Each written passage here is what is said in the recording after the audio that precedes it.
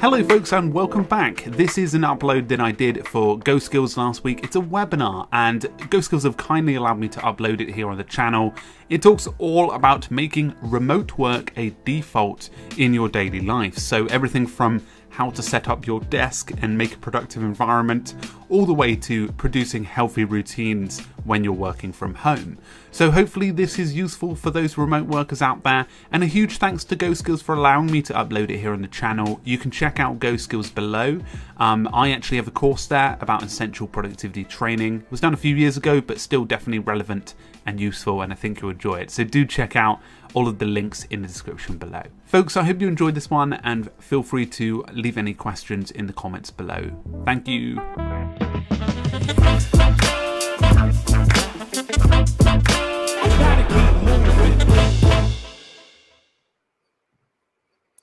All right, hey everyone. Thanks for joining us. We're going to start up our session now on managing your new working from home lifestyle effectively. We have Francesco D'Alessio joining us. Let me kind of walk through our script here. My name is Dan Gorgone, and I'm a course producer here at GoSkills. And Francesco is the host and creator of Keep Productive, a YouTube channel that's dedicated to helping people find the most suitable productivity tools for their life and work. And if you want to learn more, you can visit keepproductive.com. But Francesco's also created a couple of courses for us here at GoSkills, including the Essential Productivity Training course. And I can't help but think that there's a lot of overlap between that course and today's webinar, right? Because all of us here have been struggling with the challenge of remaining productive while working from home, which we all are. I am here. During these past few months and maybe into the future as well. So I know I can't wait to hear what Francesco has to say about that. No pressure, Francesco. But before we begin, just a couple housekeeping details. This session is being recorded. So if you missed anything or you want to share this session with someone you know, you'll find it on our YouTube channel later today. You can find our channel, search for GoSkills.com on YouTube and you'll find our channel there. At the end of the presentation, we'll have time for Q&A. So if you have any questions, type them into the chat at any time, and we'll collect everything and let Francesco have a chance to go through them at the end. Again, we'd love to know where you're watching from. So jump into chat and let us know where you are. I'm going to see, how many. We've got Trini from New York City, Fatima from India. Thank you for joining us. We'd love to hear from everyone and find out where you're watching from. But if this is your first time on a GoSkills webinar, we thank you. And you can check out more on GoSkills at GoSkills.com. But for now, let's get to the webinar and learn how to manage our work from home lifestyle effectively with Francesco D'Alessio. Francesco, thank you for joining us today. Oh, what a lovely introduction, Dan. Thank you. Cheers. Thank you, you guys, for having me here. I'm excited today to be diving into managing the new lifestyle that you may be having from home. I'm talking a lot about how I guess you can be as effective as possible with it. And it's not the most easy time at the moment because it's so uncertain, and some people have not just been thrown into this new sort of environment, but they've been thrown in it fast, and that's like really daunting. I'm someone that's been working at home for, well, I haven't really known anything else apart from 1 year where I worked in a company and it was actually on site. But aside from that, I've worked the majority of my time at home, and during that time I picked up some useful tips. So during this pandemic, not actually much has changed for me, but it can be really scary and really, so new for so many people. So hopefully we can get some of your questions answered by the end of today's webinar. And we can also help you to navigate it a little bit easier. So we're going to start by welcoming you all. So feel free to introduce yourselves and leave any questions you have, whatever slide we're on. If it's a specific one, the more specific, the better. So feel free to leave them in the chat. So yeah, as Dan mentioned, my name is Francesco D'Alessio, and I've been, as Dan mentioned, like interested in productivity software, and I've been interested since a very weird age of 15, and it's sort of grown since. So the courses that we have on GoSkills are mainly about tools, but also about productivity training. So do check them out, and I think you'll find them super interesting.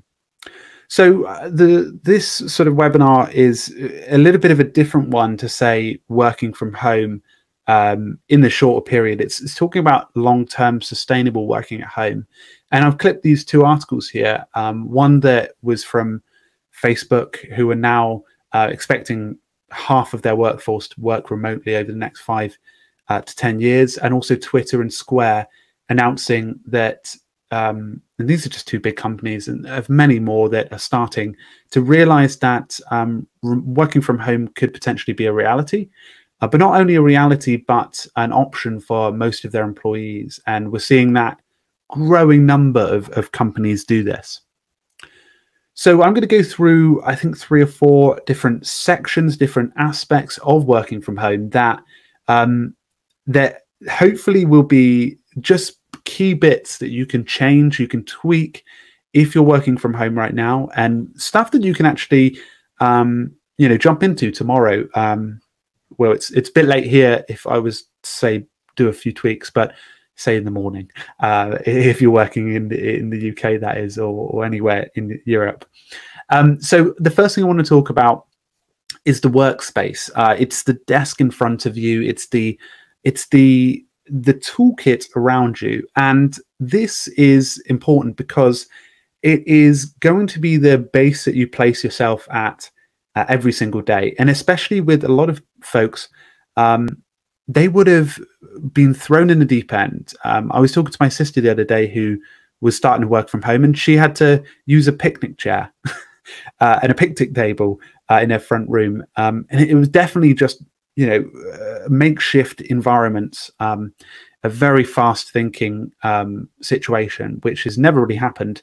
You normally get a bit of time to plan this sort of stuff out.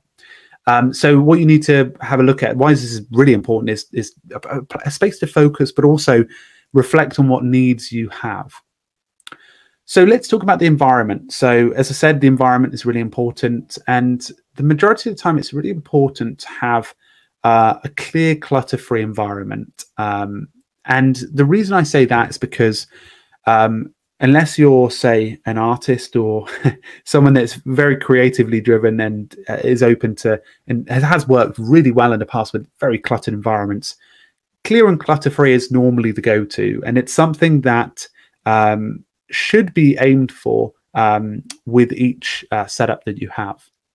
And the second thing there is trying to keep your workspace as separate as possible from other things. And I'm actually finding that dilemma myself. Working from home, we've just had a new baby. And as you can see behind me, I'm in the baby's room, but also my office. There's a slight divide in the middle of what differentiates that. But I do still have a nice working environment. It's only calls that really disrupt anything, I guess, to some extent, it being in the background. So making sure it's as separate as possible is the best thing. And I'll explain later about when I was in a flat and we didn't have the luxury of having a second bedroom or a second room where you can work in. And that can sometimes be a bit daunting, but you can work around that. And that's what I want to explain today. So a lot of the time, the goal normally feels like this, very clutter-free. The cup's the only thing on the table. Whereas in reality, it's probably going to be something like this, or getting closer to this. Maybe this is a bit too messy, but you can see the sort of concept. It's trying to get a nice balance, but also making it clutter-free. So the best way to approach this, and some of the tips that I've found, is firstly to determine its use. This, for example, the desk area that I've got here is very much contained in its own environment. There isn't anything overlapping it. For example, I keep this quite strictly this area to working for like myself and working on certain things. I have a nice little sort of pegboard up here with all my stuff, and my drawers are useful and accessible so I can access work stuff. The second thing is bringing it away from the noise. Otto, our little one, is not actually going to be in this room for a couple months at least, and neither when I'm trying to work, he's normally downstairs. So I guess it's away from the noise at the moment. But if you can bring it away from the noise as possible, especially if you've got kids running around the house, or people coming in and out, maybe not at this moment, but trying to keep it away from the noise best you can is a really good thing to do, because you've got to try and separate it as best you can.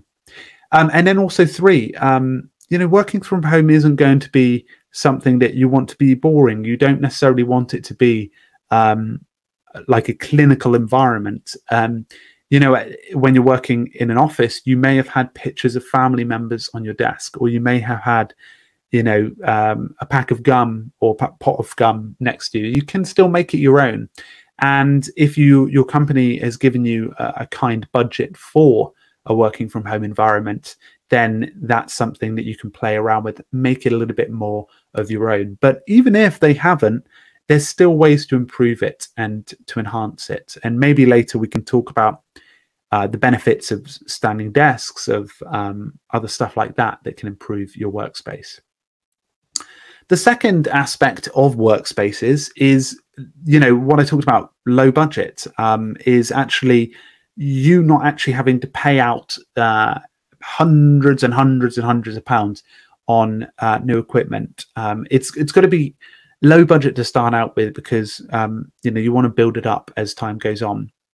So you need to look at sort of key features, making sure that the budget isn't broken, and that it always sort of retains its use. And this is one of my workstations as I started out doing working from home. And you can see here that it is fairly simple. I've got an IKEA lamp. I had a standing desk, which was a reasonably priced standing desk. I had an Amazon Basics lever for the back of the computer, and the Alexa was just something that we owned anyway. And it was a fairly clutter-free environment. It wasn't completely clutter-free. It was a nice balance, I think. And that was actually, maybe I'll allude to this later, but that actually was in the corner of our flat, and it was on and next to the TV. So it was trying to strike that balance, but I did move it around the room. I think here's a picture. I've tried to crop myself out of it on the other side of the room. So I slowly migrated to the other side of the room, and I was able to actually make it more of a away from the TV, in a bit of a lighter part of the room as well. And it is about iterations, I think, with workspaces. And I improved the laptop stand. And I think, the laptop also improved, but that was a gradual one. So as time goes on, you can improve it, and it really depends on whether you're working for yourself. But I think the fundamentals, if you're able to access, some form of budget from your team, or things that you just want to focus on to start with, having a really good desk, one that suits your needs, a standing desk many people have. I used to have this and I found it really good. And the lighting, it's dark here, but having a nice lamp next to you, or having a nice, overhanging lamp, will help to improve your productivity. There is some studies about direct correlation between lighting and productivity, and also a good quality chair. I picked out a quite nice one, but at the same time, you don't have to spend the earth on a chair, as long as it's supportive. It's a bit like buying a mattress. Sometimes you can look around and find the one that is best supporting your needs, because you're going to be sitting on it. If you bought a standing desk, you don't have to buy the chair as well. So that's a good news too. So that was about the workspace. And the workspace is a pretty key part of managing yourself at home, because that's the first point of call going to your desk in the morning. But the second thing is actually like scheduling the day, actually planning it, actually coordinating it. And the schedule can be really important because you've got two new things that have sort of hit you. You've got potentially you may have had the removal of a whole commute, which for some people can give them back up to 2 hours in their day. But even if you had a 15-minute, 20-minute commute of walking, you've now got that back. And also taking breaks and time out. You're not necessarily forced to in this environment, but you can, and you can easier access to it. So this actually became quite popular with families, but also with professionals when they started working from home. And this was like a COVID-19 daily schedule that was put out there by, I believe it was a photographer. And they separated their day out into chunks, waking up, morning walk, the academic time, the creative time, lunch. And this could be adapted. This could be, maybe you're not that much of a strict person, but for someone who is fairly new to working at home and want to make it a bit more effective, this could be a good starting point for you. So having a daily schedule is something that you could potentially have, and whether it gets changed over a month, but having something like this that is written down could help you. The second element to that is having a schedule is potentially introducing a project management software or even a task management software. And we talk a lot about this in the Essential Productivity Training course on GoSkills, about introducing a short list of some of the tasks you have during the day. And you don't have to use a tool. You could potentially use a piece of paper next to you, but it's a way to keep yourself calm, focused on what needs to be done, because you may not have that accountability that you had before that was existing in the office environment. So also alluding to rules is to understand as well what I mentioned a minute ago, is it actually won't run perfectly. The first few months that I worked from home, I found it really tricky because I was trying to balancing my wife coming in, or my girlfriend at the time, and it was a little bit tricky because she was walking past the kitchen, she had a conversation, or someone was coming over, and it would be the same environment because you're in that, you're sort of not trapped, but you're there, and you're trying to work, but you're also trying to take it sort of day by day, but also try and keep yourself as professional as possible. Especially if you're working for a company, you want to make a good impression, especially if you want to make remote work or working from home as long-term as possible. So one of the best things that I did during that time was keeping a log of ways that you'd improve it. For example, taking dedicated time out during the day to actually spend when you know that you and your partner is going to be available. And also being understanding that every day won't run as expected. I even got that recently when we've had a new baby, that during that period of time, it's changed the way I work at home, definitely. And I was beating myself up a bit at the start that I wasn't working enough, but truly it can change and adapt as time goes on. So don't feel overwhelmed. Reach out to other people as well that are in your line of work, that are working from home, because I'm sure reaching out to them will help. I talked about this a moment ago, respecting work-life balance as much as you can, because when you're at home, home feels like it becomes work and work feels like it becomes home. So balance is the key, and balance is sometimes hard because it's about immersion. Sometimes when you do the act of traveling to a workplace, going in work, you sometimes feel a bit different because you're completely separating your environment. Whereas you wake up at home, you go upstairs, or even in the same sort of level, and move to your station and start working. So you have to find ways to differentiate it, to make it a little bit different. And I do that best I can through, for example, in the mornings, I will have a regular breakfast. And then if you are lucky to have a house with an upstairs or a separate room, going upstairs to then actually go and start the day, or setting a time that I will start. And I try and do a workout or a box. I like boxing, so I do some boxing at 9 or 8:30, and then I do that for 15 minutes, and then I go and start working, because sort of like a nice start to the day. And the same in the evening, I'll try and squeeze in a 15-minute run or a 10-minute run around the block, but that can help me to, one, get away from the devices, and two, differentiate the environment. So balance is key. And recently, that's been a very tricky situation with the little baby. Like, sometimes it's not going to work out as you'd expect. Definitely. That's something I've learned. But at the same time, you'll have peaks and flows of it. And as long as you set yourself some good rules, and occasionally, you can do stuff like this, of course, snuggle with baby upstairs, which is totally fine. Rules. Again, we continue with this. And one of the biggest things about working from home is attire. I think it's still good to aim for an attire during the day.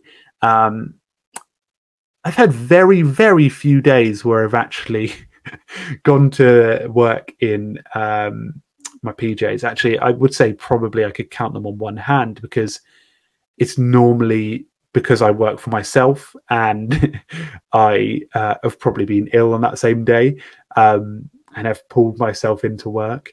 But the aiming for an attire is still really useful. So setting yourself out some work clothes will help to make your working environment a bit better. I'm not necessarily saying shirt and tie unless you're doing regular calls, but try and pick something. I try and wear a nice shirt with some jeans, and that helps me to separate it. Also, they're developing a morning routine. I put a picture of Spider-Man because there's a costume there. Developing a morning routine is also a good way to start the day. Again, you don't have to have any of this. You could cherry pick some of it, but developing a morning routine is a good way to get the ball rolling. And even if it's like myself, I get up, I do some stretches, I do some boxing, I make a tea, and I head upstairs, or I do try and throw a bit of journaling in there. But developing that, if you don't have one already and you're working at home, can be a good way to really, like, instead of making it like react to emails and things like that, make it more steady, and then slow down. It's a good way to wind down and start up. So an aspect of your day that you may have introduced back into your life is the commute. And whilst you could use it, and we do talk about this in a minute, to learn, to grow, to improve yourself, it's also a good time to relax. So you could introduce some form of meditation. There are some smashing applications like Balance, like Oak Meditation, that are great for meditating. For yoga, there's ones like Asana Rebel. The other one escapes me. I think it's called Down Dog. And exercise is a great way to really take back the commute time, because it's just bonus time if you manage to save a bit of time commuting. So utilize your time off, even if it's just chilling, or if you're feeling really tough or finding a bit stressful, watch a program that you want to start the day. It's really up to you. Your day's your own. I occasionally do some reading, which helps, but a lot of the time at the moment it's feeding and doing diapers. And then going back to this, learning. So it could be podcasts, online courses like on GoSkills, YouTube. You could be learning, and many people, as I said, could be gaining back 30 minutes back per day, which really does add up. When you look at it in the grand scheme of things, over a week, that could account to a couple of hours, and you could have taught yourself something brand new in that period of time. I've got a picture of myself here from the old days, but that was me in the morning doing a bit of reading. I don't know why I added that one. The other aspect of the commute that some teams may have been thinking about is that some managers may be saying or arguing, okay, so you were commuting before and you were doing maybe emails then, or you were maybe doing some work, or could you do some work for us? It's important to have a really good communication with your managers or speaking with your team that the commute is now yours and you should be able to utilize it. I think if a boss or a manager is forcing you to be able to use that commute time again, unless you're looking to, advance your career development and want to go above and beyond on a certain project, your time should be, that commute time should be yours. So don't feel pressured or forced to give back that commute time because it's really your time. So productivity levels.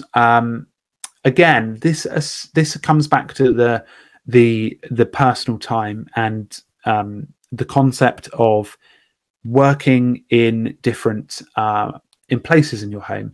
Now, occasionally you may find yourself on the sofa working on a laptop. You may find yourself, mixing two things at the same time.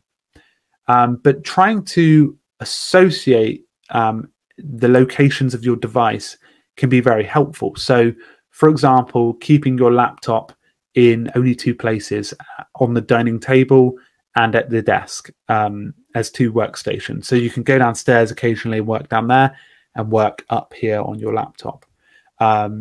Trying to do that will help you to associate the device location. For example, if you're bringing your device to bed with you, or you're deciding, I'm going to go work on the bed for a couple of hours, can sometimes affect things like your sleep. There's been correlations between association of device location. I've read a few pieces on it, and it's very interesting about how some people can, it can damage some people's sleep patterns.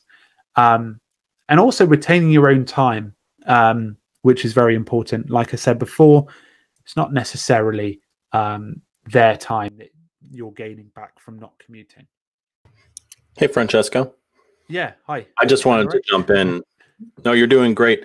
On that note, about device locations, I wanted to share just a personal thing too. Is that, Yeah, sure. So I have a standing desk for myself, and I've had one for years. I really love it, and I love the sensation of not sitting down for hours, but being on my feet. And if you're going to do something like that, I highly recommend getting a mat that you can stand on. I can show you really quick, but it looks like this. It's nice and spongy, and it's great to, protect your knees and your legs. But as far as having those locations around the house where you can, designate as a place where you can do some work, I found that I have a really comfortable chair in another room in our house where, I love to sit, and I'll bring my laptop and do some work. And so I just bought another charger that I keep right there, plugged into the wall right next to that chair. And so it kind of encourages me to take a break from this desk, go over there, sit down, relax, take a load off, and maybe I'm there for a half hour, maybe an hour or more, but at least I can do my work there, charge my computer, and I don't have to worry about rushing back or anything. Trying to create those relaxing locations within your home, it seems like a big benefit. Yeah, definitely. That's good advice. Like, you can, for example, like I'll go out in the garden and work, and even I found a bench in the park, one of those picnic benches that I'm trying to pick an hour to do like 2 hours of writing on, just because it's a bit of a different situation to be in. But if you had the luxury of a garden, or the luxury of having an extra chair, that's quite a handy way of doing it. So yeah, that's good advice. Like you can blend the two, definitely. Like you blend a bit of relaxation with a bit of work. But I guess it's some of the more sort of associative environments, like a bed, or working very late at night, because that sometimes can But the best way to do it is experiment, I think. Give it a go with different situations. And sometimes people will find that they'll do certain activities in different locations in the house. Like downstairs, out in the park, I'll do writing. Upstairs, I'll do editing, and on the dining table, I'll do emails. So it's like, you can play around with it a bit. Definitely. Absolutely. And actually, we saw just a couple comments. If you don't mind speaking up a little bit, if you can. Yeah, I saw that too. I think it was a little quiet, but yeah, I'll move slightly closer. I saw a couple of those. Thank Sorry, you. No, carry on. I don't mean to interrupt. Go right ahead. No, it's good. So we've got a few slides left, actually. So the productivity levels. So although I'm not the expert, and we were talking before with Dan about managing sort of working from home with kids and family, I've been doing a lot of sort of research into working from home with kids and with young ones, because I'm looking to plan for the future. So I think some of the bits of advice that I found online were about communicating with your partner. I found in a lot of situations, I saw a fantastic video on The Future, which is a YouTube channel.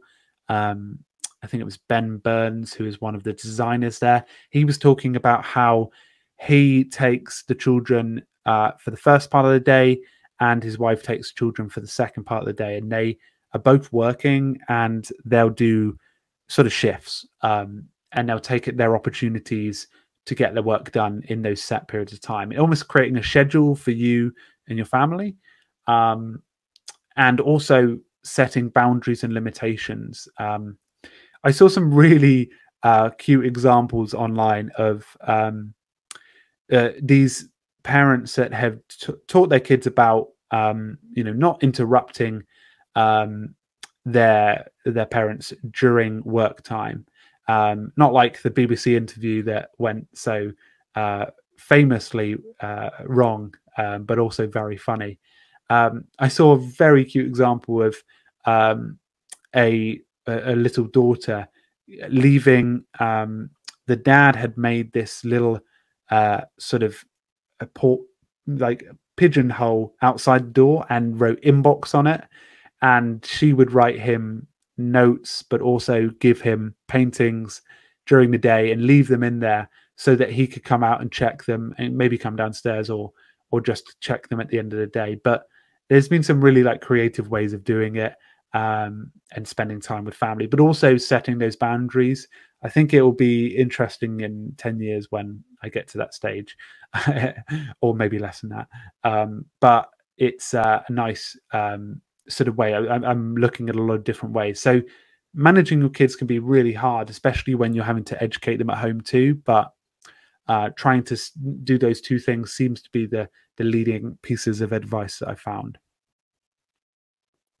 And I think the final element of communication is meetings. Meetings are obviously a fundamental part of work. A lot of teams believe they should have meetings as part of their day. But I think there's two things that come out of those that can be improved, and something that you could probably relay to your team and your team can gain benefit from is the value of each meeting. We've all been in meetings probably where we have realized, why did we do this meeting? Or was this meeting truly necessary? And I think with working from home, there's that added temptation for bosses and team members to be extremely keen on seeing every little piece of work that falls past. And you can get team members who can naturally push for time tracking, or even tracking the software.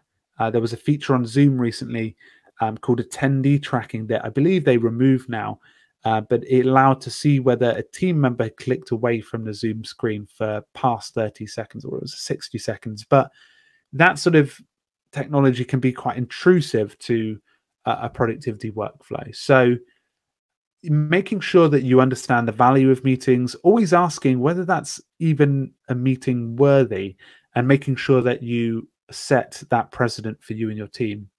And the second part of that is to produce well outlined agendas, because the faster you are on your meetings without being obviously rude and leaving. I know in the UK, at least, it's polite to keep the small talk in with everything, and I think it's the case around the world. But producing well outlined agendas can be a really important part of making sure those meetings go smoothly, but also unnecessarily long, because that can happen, and especially at home, people do feel the need to. But also that point there, some teams have set up what's called water coolers inside of their applications, like Slack and Twist and Teams, where they can open up video chat and have a indirect or general conversation with people without pressure of worrying, like you would have at a water cooler at work, or when you'd have a little bit of a break. So you can, I've seen a lot of people introduce those, especially the folks at Buffer. They've been fairly good at that. So yeah, introducing these miniature sort of Zoom calls can be a good way. So I think that's the majority of the slide. I think I may have gone through it a little bit faster than I thought. But I just wanted to thank everyone for attending. And there's also some useful courses. Office, if you go to www.goskills.com/office-productivity, you can get started there with some exciting courses there. And hopefully there are some few questions. I think I'm seeing a few on the side. Yeah, I know that Trini had a great question, which was, how do we define the work schedule to employers who sometimes expect you to be available after those regular working hours? And I know that I think there are absolutely some job roles out there where, that whether you're working from home or not, that flexibility is kind of built into it. Like if you're part of a support team or some kind of customer service role, there may be, or a technical, like an IT kind of role where you may be on call. It may be, a 24/7 thing, or it could just be sort of informal, which might be more difficult because you're unsure about when exactly you're going to get called. So what do you think about that, Francesco? Yes, it's a good question. I read a really good book from Jason Fried called "It Doesn't Have to Be Crazy at Work," and it touched on some really good concept about like how you can, communicate with your team about how work doesn't have to be this 24-hour thing. But then again, there are situations, like you said, like the IT administration and things like that, where they do sometimes have to be in these sort of environments where they need to be on call. But I think it's about sort of balance. I think the best way to start is probably setting some time aside to speak with your employer and just go through the rules of remote work and how you're going to do it. And set aside a good half an hour to go through over that, and set an agenda as well, saying like, this would be the best hours for me. It means that I'll be able to work more effectively for you. The quality of the work will be better, and I'll be less cranky or tired. And also setting up something that almost goes ignored sometimes is the tools.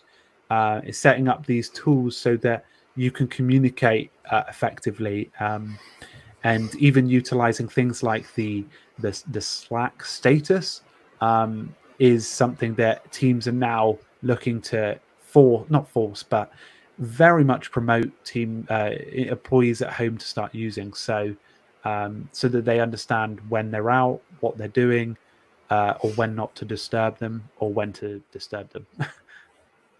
It really is something where managers and supervisors, they really need to communicate very clearly what their expectations are for availability, and and for their reports, for employees like you out there to know, is there going to be some kind of call like from out of nowhere, or a message or a Slack message or something where I'm going to have to jump on at some, out of office hour.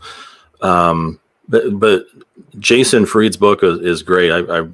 I'm paraphrasing a bit, but there is a great part in that where he says, there's almost nothing that can't wait. If it's 5 o'clock p.m., there's almost nothing that can't wait until 9 o'clock the next morning. And if it's Friday afternoon, Friday at the end of the day, there's almost nothing that couldn't wait until next Monday.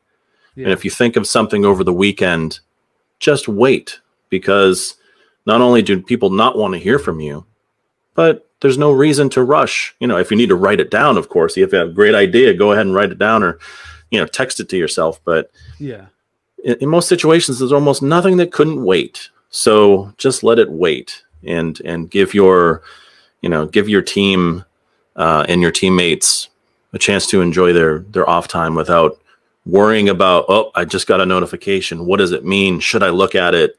Yeah. I think for managers, it's like introducing respect for your employee. I think it's something that people are starting to get more aware of, but it's taking some time. And the other thing there as well is to the first thing you should do is try not to jump onto email in the morning, because it puts you in that reactive environment to then respond and get carried away, and then work starts before you've started. So yeah, trying to introduce yourself into some form of morning routine, even if it's just not checking your email for the first hour or two, depending on when you start that is. I know one of the strategies that I heard about, and I'm trying to remember now, it was a person who suggested it, but it was time boxing. And it was so building in kind of these set boxes of time within your daily schedule, so that you can kind of stick to exactly what you just said. That when you start your day, you're not thinking, oh, maybe I should jump into email and check that, but I know I have these other things to do. Well, maybe for the first hour, you are just doing email, and that's all you have to worry about. And so you time box, and you say, well, from 9 to 10, I'm doing email, but I know from 10 to 12, I have this project work or whatever. 12 to 1, I do lunch. 1 to whatever, I set aside for these other things. Yeah. But it helps you maintain a focus when you know that you're going to have distractions coming in from anywhere, seemingly, but from different people who are trying to steal your time and attention. Time boxing is one way that I've heard can be effective in that way. Yeah, and I think that's something that Elon Musk uses to plan his time. So you're in good company, I guess. Yeah. I was speaking with Elon. He was definitely. Yeah. He was telling me. You just got off the call with him, didn't you? Sorry, I was talking to him before this webinar. Yeah. That's right. This is another question that came up. If you are getting the okay to go back to the office, but you want to keep working from home, how do you start that conversation with your boss?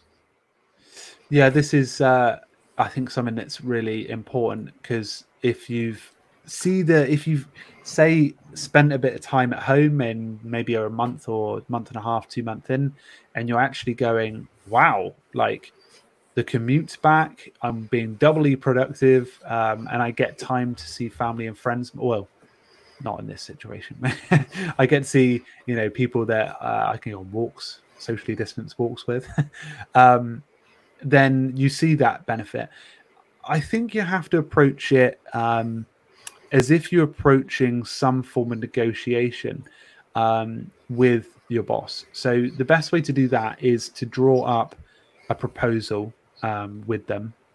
And it could be in a digital document format, or it could be just by setting aside 30 minutes to talk. And the best way to go into this is to present the facts to start out with. I have done X, I've done Y, and you may have seen that I've been able to take on more duties with less time. And then number 2 is to ask them for an extension to what you're already doing now, and for them to monitor that. So, for example, you could say, here's what I've done over the last couple of months. You may have seen 2x improvement in this, and I also feel a lot better about the work that I'm doing, and I feel like we're going to be successful in the next 6 months, and I'm going to hit all my targets. I don't know, but bring as many facts as you can, and then be just saying, I'd like to extend the way that we're working now just by 1 extra month. And I'd like to then organize a meeting to review that. And then when you get to that meeting, you can actually, you can sit down and you can say, right, this is what I've done in that month, and I'd like to continue this forward. And you should hold your boss accountable to that first call, because if you were to say, and if I am this successful, I hit all these targets by next month, am I able to work from home further than this month? So that you should set some sort of boundary for after. So this is something that I've seen a couple of people do, the experimental work from home, and it's actually sort of like a bit of a tease for your boss, because they think they're just trialing an experiment, whereas in reality, they're probably going to get you working from home for a long period of time, because they'll get an understanding that you don't really need to be there necessarily, unless your job demands it, of course. I think it can be quite motivating. That is, if as the question was, you want to keep working from home. How can you continue that? How can you keep up that working situation? So if you are working from home, I would think you would be really motivated to get, that go the extra mile and meet all those milestones. Because in my experience, that when supervisors are faced with changing the status quo and changing the process by which work gets done, it's if when they're presented with data and evidence that shows that something could be changed for the better, they'll be more willing to go for it, I should say. some managers they need a lot more pushing to do it, but in a situation like this, many of us have had no choice but to be pushed into new situations like this. And so if you can demonstrate with some kind of evidence and some data and show that you've been more productive, or you've been able to produce more, I mean, that kind of thing right there, that hard data is hard to argue with. Yeah, it is definitely. Yeah. I think facts, and even bringing up useful insights about working from home from leading sites, from studies that are happening, always helps as additional to your workload that's improved. Yeah. Well, I want to remind everyone that if you have any questions, you can jump into chat, and we'll get it over to Francesco immediately. But just a couple of plugs real quick. If you want to learn more about what Francesco is doing with your podcast, keepproductive.com. What do you do on your podcast? You do product reviews and you look for different tools, right? Yeah, so we spend the majority of time doing YouTube videos these days about different types of software. So we review different softwares like Notion, like Evernote, like email apps, like to-do list apps, and then we try and help recommend the best ones to you. It helps narrow down your search and finding tools that could help you to be more productive across your day. So I want to put you on the spot then. So if you've been reviewing these apps and reviewing these tools, given our situation that we've had where so many people have had to work from home and it's been a new thing for them, what would you say are the top 3 tools, or the 3 first tools that you would recommend to the average remote worker out there as something that could potentially help them work more effectively? Yeah, that's a good question. The first thing I'd recommend is probably for somebody that needs a bit of clarity as they start their day. An application called Todoist is really good. It is a to-do list application. It's really simple. It's really well designed. And what you can do on it is you can start planning your week with tasks. It's that simple. You can create projects, but primarily it's a way for you just to set out your goals for the day. You can prioritize tasks from high priority to low priority, and you can open it every morning knowing what you're going to do for the day ahead. And that's more for yourself than it is for your team. The second tool I'd recommend is an application called Twist. A lot of teams go for Slack and Microsoft Teams because it's included in their application. But there's a really nifty app called Twist. It's from the same company that makes Todoist, actually.